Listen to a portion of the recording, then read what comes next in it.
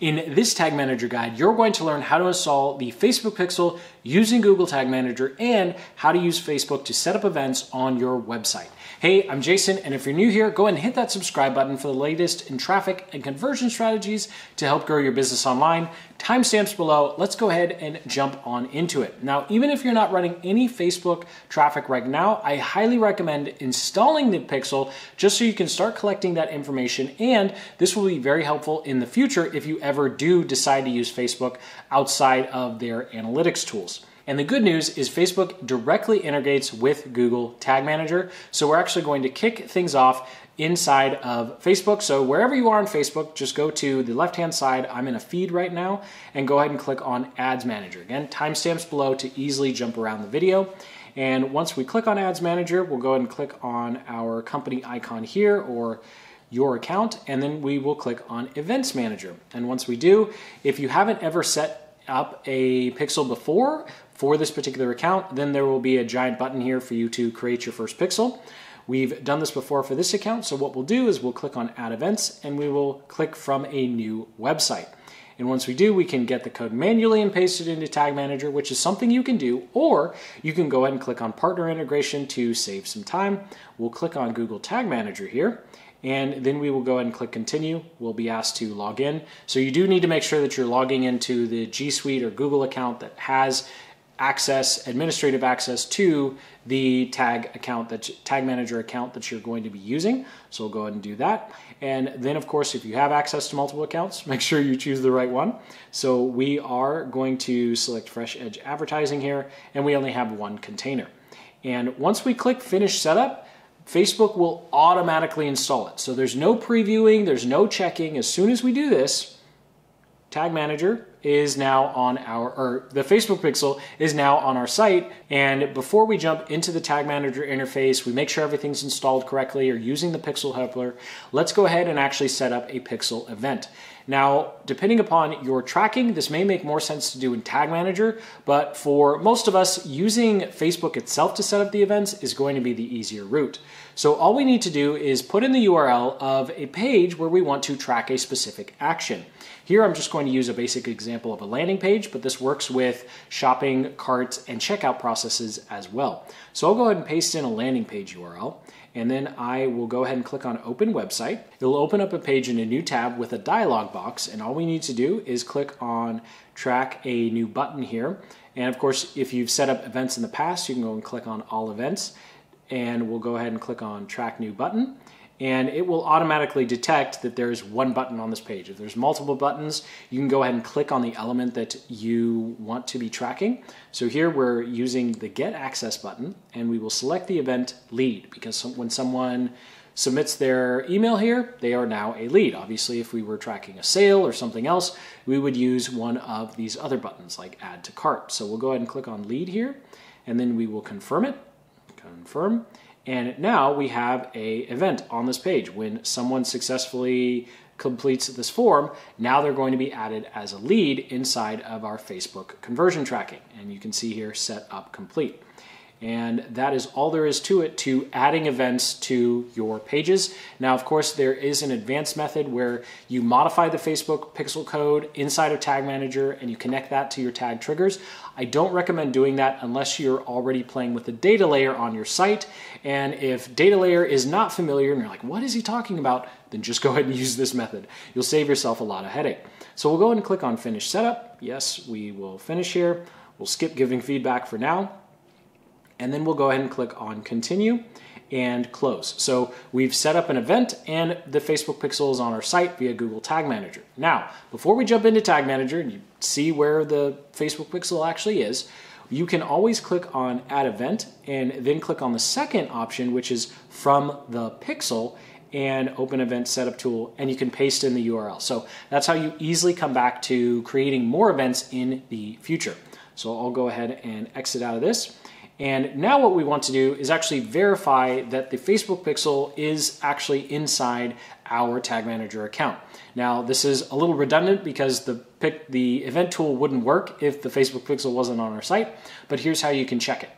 And I also recommend making sure that you save your Pixel ID along with all of your other tracking information in your own internal documentation. So I will link up in the description to our Tag Manager playbook. It's the exact same template that we use to save all of our pixels and tags and tracking codes, so we know exactly what events have been set up where, and of course we don't have to log into our Facebook account every time we need our Pixel ID for something.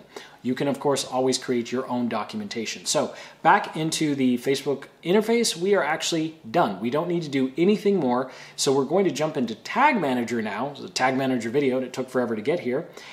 And inside of our Tag Manager account, you can actually see that something was published 27 minutes ago. And so, magic of editing, it looks a lot shorter than 27 minutes. So if we click on latest version and we click on latest live, you'll see that this is the Facebook Pixel ID that we just integrated with Tag Manager early in the video. So if we exit out of this interface and we click on tags, we'll be able to see the Facebook Pixel and the ID here. Now, you may want to change it because Facebook just doesn't follow any naming convention. And if we click on it, we can see that here is the custom code element and here is the Facebook Pixel. So of course, if you wanted to create a custom tag and paste in the information yourself because you need to preview things, of course you can do that as well. But the Facebook Pixel is inside a Tag Manager and it's on our website. Now, there is another way to actually verify that it's working correctly on our site, and that's going to be where we want to verify our install using the Facebook Pixel Helper, because Google Tag Assistant cannot see the Facebook Pixel. Obviously, Google and Facebook aren't exactly the best friends, so things don't always work as easily as they could. So let's go ahead, go over to Google to look for the Facebook Pixel thing, and oh my gosh, the Facebook Pixel Helper. And we'll go ahead and click on Facebook Pixel Helper. That's what you're going to search into Google. We'll go ahead and add to Chrome. It works with any Chromium-based browser. And we'll click Add Extension here. And you'll see that it's gray because there's no Facebook Pixel on this particular site. And so if we go over to our landing page and we click on the Facebook Pixel Helper, we'll be able to see our pixel and we'll be able to see the events. Now, because we haven't submitted the form, no lead event is showing up. But if we wanted to test things out, all we need to do is enter an email, click on Get Access, and then we should see that the event fires for lead when we are previewing using the Facebook Pixel Helper. Again, you have to use the Pixel Helper plugin that's free in order to see that the Facebook Pixel is actually on your site. The Google Tag Assistant plugin is not going to show it. And that is all there is to it to installing the Facebook Pixel, setting up some events on your site. Now these next two are going to be a little more advanced, and that is if you want to use the Tag Assistant preview mode in order to see more details on what is actually firing on your site. So this is something advanced that you're probably going to use in the future.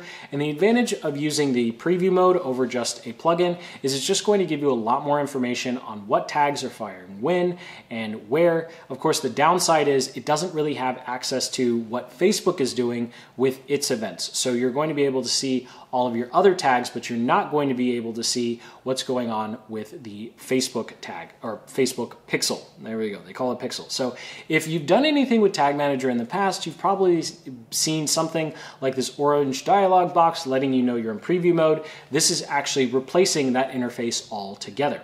So here's what you need to do to go into the Google Tag Assistant preview mode, not the Tag Assistant Chrome plugin. I know they named it the same thing. Let's go ahead and test out a landing page here. So we'll go into our same Tag Manager account. I'll click on tags, and we've added some extra tags here just so you can see what preview mode actually looks like. And then we can come up to back to our home and we can go ahead and click on preview. Now I'm going to paste in the same URL of the landing page that we looked at earlier, and then we'll leave this checkbox checked and we will go ahead and click on start here. So once we click on start, it will open up the page in a new window, and now we're looking at the exact same landing page we set up the Facebook event for earlier. But as you'll see, we're not actually going to be able to see that event, but we will be able to see some other tags. And the way you know that it's working is there'll be a dialog box in the bottom right-hand corner as opposed to the dialog box that popped up here when we were working with Facebook. So we can go back over to Tag Manager. You can see up here that we are actually connected. So we'll go ahead and click on continue. And then you'll be able to see all the tags that fired and maybe just as importantly, the tags that did not fire. So you'll see here that we can see a Google Ads conversion tag. Obviously, Google Tag Manager, Google Ads, they talk a lot more to each other than Facebook, but we can see the Facebook Pixel ID and we can see that it has actually fired. You will need to use the Facebook Pixel helper though if you want to see your conversion tags and your events. You're going to have to be using the Facebook tools in order to test all of that out. So we can go back over to our landing page and we can click the X button and then we'll be outside of preview mode. You'll see it says no longer connected at the top. We can go ahead and click on the X button and it will save some of your previous sessions. You're probably going to take a much deeper dive into this later as you start creating some more advanced tracking, some more advanced triggers, but it's just good to know that what this tool can do and how it's here. Now, very, very important. If you already had the Facebook Pixel installed on your site in some other form or fashion, now is the time to delete it so you don't have the Facebook Pixel showing up twice. We don't want it firing twice. Now, some other areas that you might run into is having some issues with the other tags on your site. And so if you do wind up using Google Tag Assistant and you're trying to figure out why some other tags aren't working, green and blue means it's good to go, and then red and yellow means you should probably Google search what's going on. And the best way to do this is to click on the tag and you'll see all these error codes at the bottom, as you can see with this example, and just Google search them and you'll be able to quickly figure out 5 or 10 minutes in Google Forms what is actually going on and why something isn't necessarily working correctly. So thank you so much for watching. Sincerely hope you got some value out of this video. You're ready to go with Tag Manager, the Facebook Pixel. You know how to set up some events using the Facebook Ads interface. Go ahead and hit that like button, subscribe for more Tag Manager guides just like this one. Link in the cards and the description to a full-blown Tag Manager course to install all of your other tags and pixels. Well, you installed your pixels, so all your other tags. Check out that link to the Tag Manager playbook to help you stay organized. And until the next, keep building the business you love.